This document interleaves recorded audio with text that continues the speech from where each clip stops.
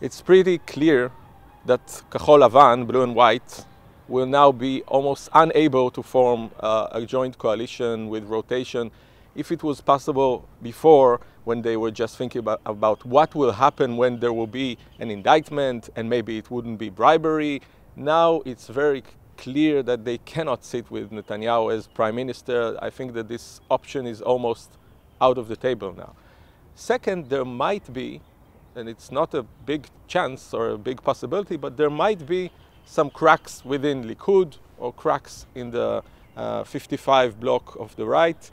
Maybe, because the indictment now is final, maybe there will be some cracks there. This could be the political influence of this indictment. We are in a world that media is important and media costs a lot of money. So as long as it stands within our bribery definition, and our bribery definition certainly includes all kinds of benefits, so also benefits by the media are included within our legal definition of bribery. I think it's a sad day for Israel to have a second prime minister indicted in such a matter, and sadly is not resigning. He should resign immediately and give someone else from his party, which is from the Likud party, to replace him. I'm feeling bad.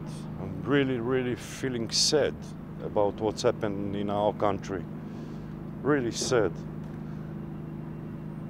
After all, he's the best prime minister we had all times here in Israel, so.